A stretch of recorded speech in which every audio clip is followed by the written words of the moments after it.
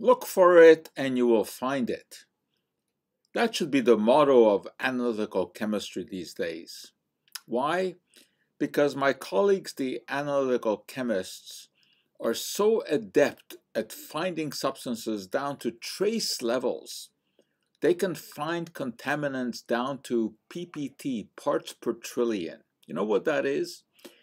That's the width of a credit card compared to the distance between the Earth and the Moon.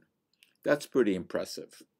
Now, why do I bring this up? Because I so often get questions about water, tap water, bottled water, because people have usually read an article about phthalates or bisphenol A or nonyl phenol or antimony oxide or chloroform or a host of other contaminants found in water.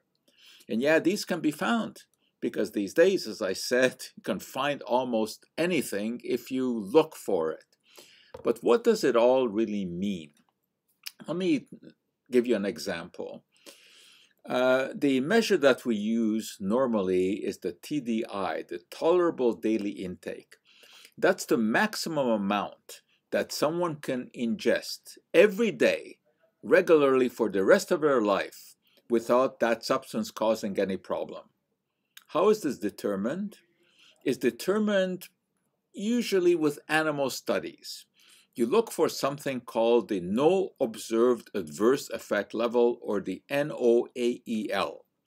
You start feeding the substance to an animal, usually a rat or a mouse, and monitor what happens to them.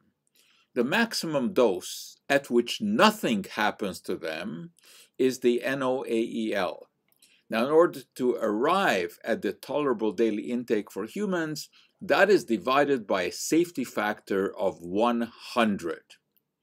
All right, so let me give you an example of what is found, because there are numerous studies that come out all the time about contaminants in water. There's a wealth of literature on this. So let me first of all tell you about polyethylene terephthalate, which is the plastic that is used to make these water bottles. And a catalyst called antimony trioxide is used to make that plastic, so it's no surprise that trace amounts of it end up in the water. All right, well, what is that amount? We can, of course, measure it. And it turns out to be 1/6 of the tolerable daily intake, which, remember, already has a 100-fold safety factor built into it. What about something like bisphenol A or BPA? Now, BPA is not used in the manufacture of that plastic. So how can there be any of it left in the water? Because BPA is used to make epoxy resins, which are sometimes used in water pipes. And bisphenol A is used to make polycarbonate plastics. And industrial effluent can contaminate drinking water supply. So trace amounts can end up in our water. And BPA is one of these endocrine disruptors. That is a substance that can interfere with hormones in the body. But how much of it ends up?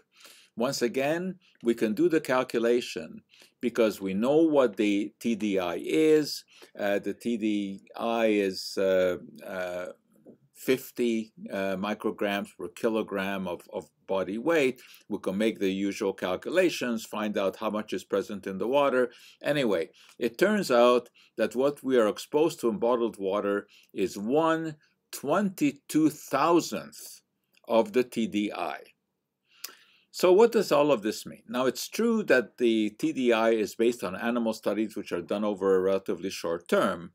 So it doesn't really tell us what might happen to humans who are exposed to this over 4 decades. But that's a study, of course, that cannot be done. So we're left to make a guess, hopefully an educated one. And that is that when we're talking about levels of contaminants that are down to 1/22,000th of the acceptable daily intake, that this is not something to lose sleep over. And that is our cup of joe for today. Oh, that cup of joe? That contains, well over 1,000 different compounds, including a number of carcinogens like furfural and formaldehyde and caffeic acid. But of course we know Coffee doesn't cause cancer. If it did, we would certainly know that. There's enough people drinking enough coffee. So in science, numbers matter. And that is our Cup of Joe for today.